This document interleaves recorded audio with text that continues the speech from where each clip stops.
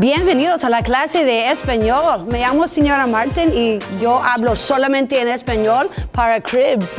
Just kidding. I will only speak in Spanish, but welcome to Mrs. Martin's classroom.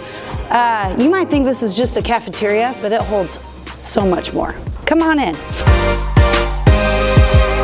First of all, I gotta talk about Bessie. Bessie's my cart. I walk with it every day.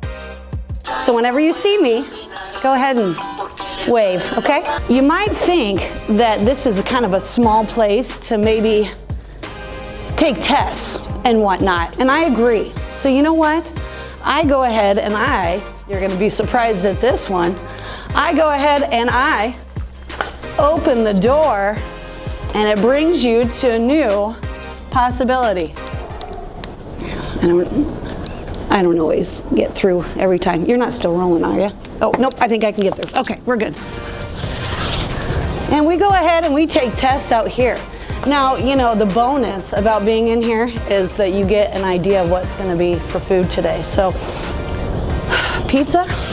No, I think it's chicken nuggets today. Yeah, maybe, we'll see. All right, let's go on back here. We try to speak some Spanish in here. You know, it doesn't always happen, but when we're taking assignments and the big part is, hey, Mrs. Martin, do we have to have this in Spanish? And instead of calling them dumb, which you're not supposed to do, obviously, I just go ahead and I made a meme of my son over here, and it'll speak for itself. Let's go ahead and we will move on to the lap of luxury. Come on. Here is the piece of resistance.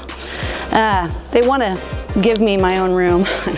I don't know, I must be special. So, you know, they gave me this beautiful, you know, I don't want you to be jealous, but you know, well, just come on in and you can see for yourself. Well, this is my room. It can fit 2 to 2.5 people, something like that. You know, people like to come in here and relax because it is really comforting. In fact, you know, it looks like Mr. Johnson's been in here lately, apparently, just relaxing. Now, typically, I have something in the fridge. All I really have right now is Coca-Cola, but typically, this is my favorite drink right here, the Tears of Students. Well, I gotta get going, so thanks for coming by, but I gotta have a little me time before class starts, so we'll see you later.